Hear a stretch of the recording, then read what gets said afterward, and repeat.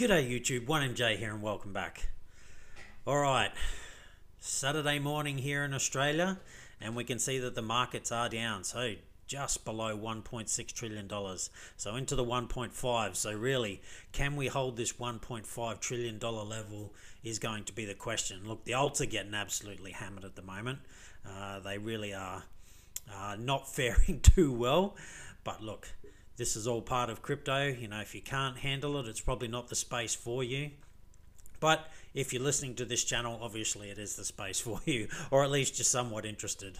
And hopefully you've been here for at least a little while and heard enough, messages from people who've been in crypto for a while to not overly panic just yet. All right, Bitcoin dominance. Oh, look, it is climbing 43%. Nice. ETH dominance dropped a little bit. That's been at 18%, down to 17%. And gas prices, single digits. The last time we saw gas prices in single digits was, I think, literally January this year, if not maybe even December. Now, again, the reason the gas prices are so low is because everyone's scared and they're basically, panicking and selling out of their altcoin positions. And I never give financial advice. You need to make your own decisions. And look, if you just can't handle the volatility, and particularly if you unfortunately got in at all-time highs, and I bought some things at pretty much their all-time highs, and I've watched them drop, a lot. They're basically a third of the price of what I bought them at. I haven't panic sold them. I still believe in the projects fundamentally, and so I'll just hold them until they eventually do go up. Or if they never do go up, then at some stage I'll have to accept the loss. But again, I fundamentally believe in the stuff that I've bought. Will that turn out to be completely true? Who knows? We'll wait and see. All right, let's move on and have a look at how the market's doing at the moment. All right, so it doesn't look great, does it? A lot of red over the 7 days, a lot of red over the 24 hours, and a lot of red in the 1 hour. So again, look, the market's down 2.2%. So that's not a whole lot. And look, the weekend is now upon us. So typically we see a retracement over the weekend. So let's have a look. Has anything done well in the last 24 hours? We had any outliers? Chili's a little bit. Yeah, I've been getting notifications that Chili's has been sort of bouncing back over the last 7 days, so that was pretty nice. Huobi, that's it. So 2 coins. No, well, that's a loss for helium. All right, I don't know how that made it up there. So Chili's are the one sort of outlier really, and Huobi just a tiny little bit. And then really, yeah, I guess we're going to go into the losses now. What's been hammered the most? What has not fared well in the last 24 hours? In the top 100, all right, Thorchain, absolutely hammered. Synthetics Network, absolutely hammered. God, $8. Considering this was at, I think $28 or something like that. So severely under its old all-time high. Now, I still love Synthetics Network, and I am strongly considering starting to buy some at these prices. But again, I'm not going to rush into too many alts at the moment. I'm really more going to focus on Bitcoin and Ethereum because we really need to see a bottoming formation for, the altcoins before we just jump back in. Now, I bought some alts probably a couple of weeks ago, and some of them haven't done too bad, but generally a majority of them are still getting hammered. And, that's just the way it is. I still like the projects that I bought in, like Chili's. I bought some Chili's. That was one. I bought some Terra Luna. That was another. What else? Some Alpha Finance. And again, some of these have just been absolutely hammered. And, that's the way it is. I still really like those projects, and we'll have to wait and see whether they're going to be able to make it through a bear market. I didn't throw thousands of dollars at them. It was literally, less than 1% of my total portfolio into all of those things. I guess sort of to hedge my bets and, try and hopefully have at least a couple of winners, because that's the thing. I like the little old lady investing strategy. You throw a few dollars at a number of things. Now, still do your research. Don't just randomly throw money at things. And you only really need 1 or 2 of them. So let's say, you spread your money out over maybe, 10, 15, 20, 30 different coins. 30 is probably a lot. But anyway, let's say you do that. If you only have, 2 or maybe 3 winners, maybe even just 1 winner that does really, really well, it will make up for all the ones that didn't do so well. So I'm a massive fan of that. Now, again, I'm not saying grab your money and just throw it at, you know, 20, 30 random things. 20 or 30 might be too many. Really, maybe just 10 or 15 or something will be enough. But again, definitely focus predominantly on some of the bigger ones, the more stable ones. So Bitcoin and Ethereum would be my personal opinion, never financial advice. And then spread the rest out over a couple of different things, and, you know, mix it up. Maybe a little bit in DeFi, maybe a little bit in layer 2 solutions, maybe a little bit in the NFT space. You know, whatever it is you want to do, that's the method that I like. But again, most of my money is in Bitcoin and Ethereum. That makes up the majority of my sort of portfolio. All right, so anyway, yeah, look, again, 15% and above for gains is really, really good, and 15% and above is, you know, not so great. They're, you know, I don't want to use the word reasonable because that makes it sound like they're good, but they are reasonable size losses. So we've got a lot of reasonable size losses here. So things are not looking great in the market. And again, it's really the altcoins that are getting hammered. Because if we go back to CoinGecko, Ethereum not doing too bad. I mean, still getting hit a little bit, but it's still not as low as what it was. This was down at 2100 a little while ago. So yeah, and again, look, even Bitcoin was down at 30,000. I mean, it wicked down to something like 9,000, something like that. So they're generally holding not too bad, but it is an overall downtrend at the moment. So let's go have a look at the chart and the Bitcoin chart, the all important. So again, I showed this before on the RSI. We had this decline happening. So the RSI was just getting lower and lower, but so that was bearish divergence, but we had this bullish divergence happening at the same time. So these lows were getting higher and higher, and now the low has married up with this has gone a little bit higher, than the bearish decline. Now, same thing on the MACD. We can see that, you know, when this flips, bearish, then it goes bullish. Bearish, bullish, bearish, kind of sideways. You know, there was a small little flip there, but then it went bearish again, then it got bullish, then it went bearish, and it looked right here. This is the one we were focusing right here. It looked like it was going to go bearish again, but it didn't. It bounced, and so we're still in this bullish trend. So for me, not all hope is lost. Now I'm going to get rid of these. I don't need these anymore. And we can just focus on the chart. Alright, so this is where we are, and as we can see, this is that upward channel, and as long as we're in this upward channel, we are still in a bullish channel. And what can we see happening right here? It is holding it just. Now look, we could ever so slowly just keep creeping up over, you know, quite some time, just keep bouncing in and around here, and it means we are still in a bull market. Now if we break out of it to the downside, we could still be in a bull market as well. We've just broken this really bullish trend. Really, we need to drop below, for me, 27,000 in Bitcoin. And again, not a wick. We could have some random wick that comes, you know, severely down but gets bought back up. But really, if Bitcoin goes under this, and again, this is where that line is. That's the mark we've got to go over here. There's a little bit of sort of support and resistance there. If we go below that, then I'd be pretty happy to say, all right, we are definitely in a bear market. How low we're going to go, I have no idea. But for me, what I'm thinking is we probably stay inside this, and if not, we'll fall outside, but it'll be a lot of sort of sideways chop, and this could last for months, literally months, maybe to July, September, who knows. That is really what I'm thinking is going to happen. Again, maybe we sort of stay in here and just keep slowly ticking up for a little while, ticking up, ticking up, ticking up.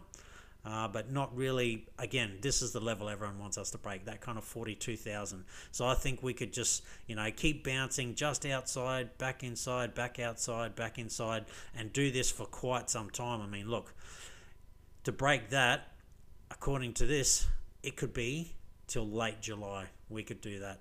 And then really that would kind of be, you know, the mark where, again, it doesn't mean we're bearish, but that would really be kind of whether we're going to stay within this channel or we're going to break outside of this channel. So again, I sort of see a lot of sideways chopping movement, and even if it's slowly moving up, this is still kind of sideways in the grand scheme of things, because really anything from sort of, you know, let's say 30,000 to sort of 42,000, 43,000 is sideways action, even if it's going up. But but not breaking above that 42,000, it's sideways action. And again, even if it sort of starts to slowly come down and go this way, it's still sideways action until it really breaks that kind of 30,000, and then again, particularly that kind of 27.5, $28,000 level, sort of thereabouts is what I'm looking for. But again, I've gone over that a few times, but again, I don't know if you're new to my channel. If you are, welcome. Thank you very much for tuning in and watching my video. Please hit the subscribe and like button and the bell all icon. That would be really appreciated. All right, so let's move on. There's a couple of interesting stories. So Texas senator claims people are flocking to Bitcoin because US is on the verge of an inflation crisis. Now it's definitely looking like things are getting more expensive at the moment. I mean, I'm even noticing that here in Australia for quite some time over the, the lockdowns and things like that. Fuel was quite cheap here in Australia, like seriously cheap, and now it's getting back to the prices now that the lockdowns and that are all sort of slowing down here in Australia. We still have a few in certain areas, but fuel prices are going up, and just the prices of lots of other things. I'm noticing that I don't have as much money as what I had during that kind of lockdown period. So we're feeling the inflation here in Australia as well. Australian housing prices continue to rise. They are seriously expensive. Australia really is one of the lucky countries, but not when it comes to housing. We have one of the most expensive housing markets in the world. Literally, what we pay per square meter is right up there. It's unbelievable. It's nearly impossible to own a house in Australia for the younger generation. Older generations, they hold a majority of the wealth. They can still do it, but the younger generations, they have very little chance. It's the average house price in Australia is about $800,000.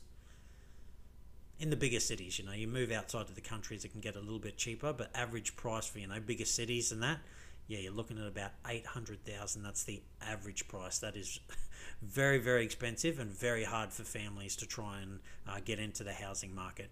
So yeah, I have no doubt that people are moving to Bitcoin, and I personally do believe that this is all a coordinated sort of FUD, and I think there's going to be lots of stuff coming out from the IMF and all this saying, they're going to look into all these heavy regulations and this and that on Bitcoin, and possibly even trying to ban it, and heavily try to influence El Salvador and all these other countries that will follow suit.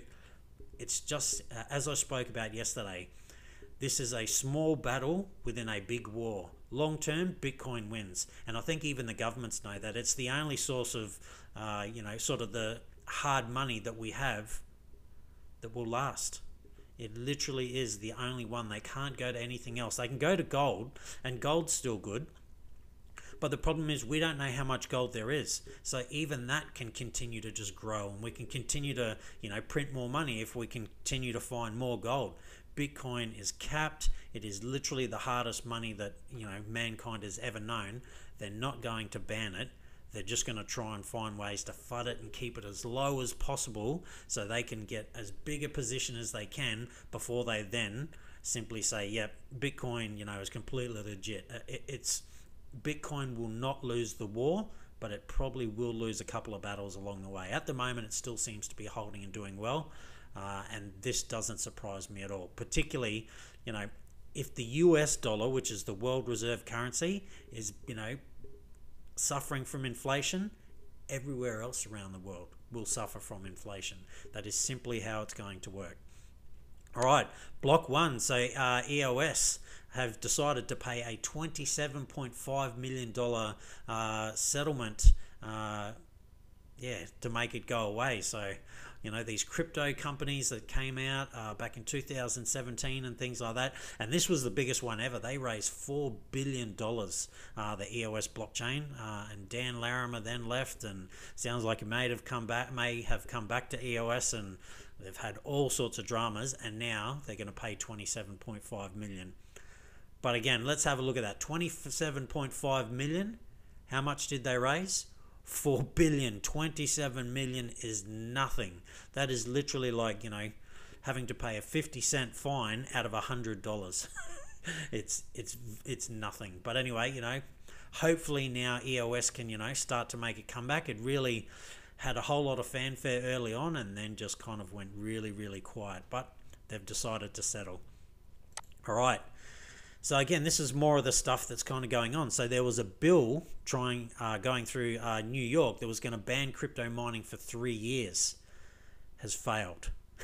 It has failed. It got knocked down pretty quickly. So again, there's going to be lots of stuff going on, multiple stories telling you, again, New York's going to ban this, and then there's going to be this heavy regulation, and there's going to be all this and all that. But in the end, it's not going to be anywhere near as bad as what people have tried to make it out to be. Don't get me wrong, regulation is coming. It's already sort of here. ETFs aren't going to happen anytime soon. I don't think they're going to be pushed back a little bit. I think we're due to find out in a couple of days, June 16th. The first, I think it's Van Eck's proposal is supposed to be decided on. So I would say it might get knocked back. And then others will get knocked back, and it might take till later in this year, or maybe even next year, before they finally get announced. But look, I could be wrong. But again, this just goes to show there's all these things happening. We got senators coming out and making silly statements about one transaction on the Bitcoin network uses more power than one household would use in a month or something, I think she said. That's absolute rubbish and absolute garbage. One transaction on the Bitcoin network does not use even remotely close to that amount of energy. There's so many more things out there that use literally 100, if not 1,000 times more energy than the Bitcoin network. Literally mining gold. I mean, the environmental impact. Number one, you're digging up the dirt. Number one, you're using heavy machinery that runs on diesel and fuel and all the rest of it. Yeah. It's all this FUD, and literally just garbage FUD as well, that is going to be pumped out there to keep these prices as low as they possibly can, and these big players are just going to continue to buy it up. And that is literally what's happening. There's lots of on-chain data out there that's showing that there was a coordinated sell-off, and then as soon as the sell-off had happened and they had kind of liquidated all the shorts and got all the traders out, there's just these massive volumes being bought up, and just the price hasn't caught up with that. The price doesn't immediately happen after people start to buy. That's not the way it works. It's like a kettle. You start to boil a kettle, and if you've got a clear kettle, you can watch inside. At first, nothing happens. You turn the kettle on, there's absolutely nothing. The water's just doing nothing. Electricity's running, and it's starting to heat up. Then you see one little bubble. Then you see two little bubbles. Then you see a whole stack of little bubbles. But even when you see the little bubbles, you're not hearing anything like that. The kettle's not whistling. It's not fully bubbling. It's just a few little bubbles. And then that pressure starts to build up inside. And then all of a sudden, you start to hear the whistle. And that's the same thing with the price movement in the markets. It's the same thing. It just kind of bubbles and bubbles and bubbles before it gets really overheated, and then it starts to rocket up. And that's what I believe we will see. I just don't know exactly when it's going to happen.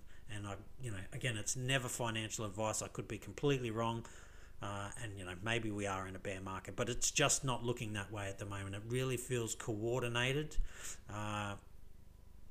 And I think we're in an accumulation zone. Now, again, not great for the altcoins at the moment, particularly if Bitcoin is sort of fairly volatile. If Bitcoin really kind of levels off at, let's say 36,000, and it just stays there for a long time, altcoins are going to start to go mental again. But because Bitcoin's sort of a little bit volatile at the moment, it'll jump up to sort of 39,000, and then it'll drop down to sort of 31, 32,000. And it's just all over the place. The market is really in a panic at the moment, so hence why people are panic selling all of their altcoins. Well, not so much panic selling, but they are definitely selling. So that's what's going on in the market at the moment, and that's why for me, I rarely ever sell my Bitcoin. If I feel like the market is getting a little bit overheated, or I've made some really good profit, I will sell a little bit of Bitcoin. I've done it before. I sold some at 47,000, and again, I was kicking myself when I saw it go to 64,000. I thought, I sold too early. But look, profit's profit, and I only sold a little bit.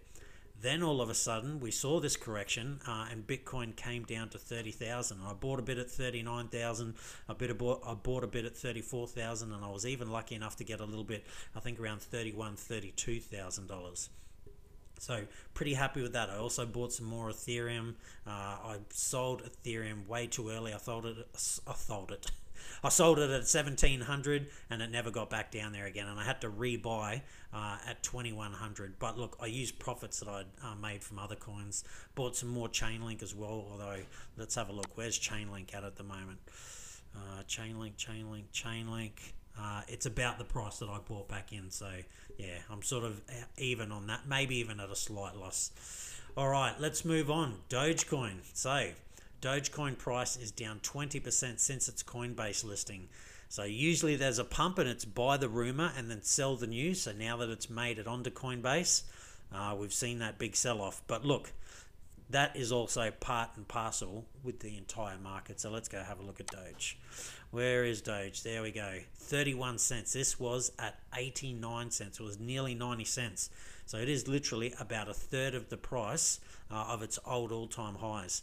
Now, unfortunately, if we are in a bear market, this and all the other altcoins and Bitcoin in general as well can still go a whole lot lower. So be very careful if you're buying altcoins at the moment. I'm not saying don't. That's, your decision. But just know that once upon a time, this was less than a cent. Less than a cent. It was literally a lot less than a cent. And it made it all the way up to 89 cents. So if we're going to have some kind of 90% correction, this is probably going to go back down to about a cent. Thereabouts. And again, that's a very rough estimate, but that's literally what will happen, because most altcoins, they see 90 something, and it's more like 99, 97% retracements. So from less than a cent to 89 cents means it probably goes back to maybe half a cent or a cent if that plays out the same. So yeah, be very, very careful. But yeah, Coinbase listing not that long ago, and again, still seeing a massive sell-off. All right. So moving on. So Kraken, they might go for an IPO. So instead of mimicking Coinbase and going public through a direct listing, Kraken could choose the more traditional IPO method. Now, Kraken is reevaluating its plans on how to go public next year after Coinbase's unimpressive performance. So it peaked up to like $430, and last I heard it was around the $200 mark and looking like it might even go lower. So, still good for Coinbase because they made all that money, but now their stock is worth a whole lot less. So instead of taking its competitor's method of a direct listing, Kraken could go down the initial public offering road. Yeah, it'll be very interesting whether they even do it, because if we are in a bear market, I would say they'll probably hold off. I think they will definitely wait until things turn, and maybe wait another year. Because if we're in a bear market, they usually take around about a year to play out, thereabouts. But, the problem at the moment is crypto is so big, and, there's massive followings on YouTube and Twitter and, TikTok and all sorts of things. The big companies, the big whales and all that, they know that. Trust me when I tell you, they watch this kind of stuff. Now, maybe not me so much, but all the big channels. So if the big channels are saying something's likely to happen, there's a good chance big players are going to try to counter that. They are going to trade in the opposite direction. And if, you only really need a couple of big whales to get together and they can heavily influence the market. Now, like BitBoy, for instance, he's got a really big following. He has openly come out and said that there are people actively counter trading him. So that is the problem. When you get to a certain size, and the biggest like BitBoy, you are being watched, and whatever you're saying, sometimes they're going to go with it. They're not always going to do the opposite, because sometimes they want the momentum so they can really pump things up. But then when they're ready, they will simply counter trade and completely wreck people. So for me, I don't trade really. I do a little bit of swing trading here. I don't leverage trade. I've never done any leveraged trading. I don't know if I ever will. It just seems, too hard, and you just got to put too much into it. You're constantly watching the market every 5 minutes to see where it's going. I'd rather just invest. Do some research into projects, invest in them for the long term, and just sit back. Because the facts are, no one has ever lost money. Well, no, we've got to be careful how we say that. As long as they are invested in good projects that didn't do a rug pull or simply go away. But outside of that, if you invested in crypto and simply held or continued, even if you just held, say you bought at the top of the peak in 2017, doesn't matter what coin it was, as long as they haven't disappeared, they have gone to new all-time highs generally. Now again, generally, not all of them. So you still need to be careful. But things like Bitcoin, Ethereum, the bigger plays, and even some others, have well and truly gone above their old all-time highs. Litecoin did. So that is really what I kind of focus on. And look, there's lots of new spaces coming in. This is the first time crypto's had kind of real adoption. 2017 was completely speculative. It was all people who, had no idea what they were really getting involved in. And I'll even say I was sort of part of that. I definitely did a lot of research before getting in. But even in 2017, outside of Bitcoin, I didn't really understand half the other altcoins that I was getting into. But look, I was lucky enough, even some of those altcoins have still done fairly well. But, some of them haven't quite gone above their old all-time highs. But Bitcoin, that's really the one, and Ethereum, those two, they just continue to set new all-time highs. Every time we get in a new bull market, they go higher again. So that's what I really focus on. And you just got to be careful with the altcoins. All right, last but not least, Ripple. So Ripple is proposing a major XRP ledger upgrade that the company says could unleash decentralized finance and smart contracts across the broader XRP ecosystem without decreasing XRPL's efficiency. Ripple plans to accomplish this through the use of federated sidechains, according to David Schwartz. The sidechains would be connected to the XRP ledger by federators, which are pieces of software run by parties who operate validators on at least one sidechain. Now, the sidechains would operate like their own blockchains, but XRP and issued tokens could move between them on the XRP ledger. So look, this, sidechains and sharding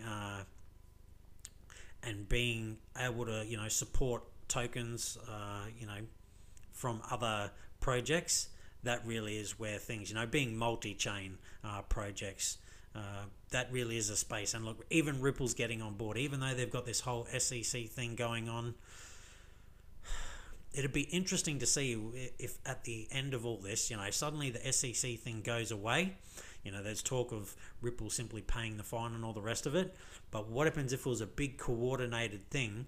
Because again, the big governments know that this money system is failing. Like, they do know, trust me.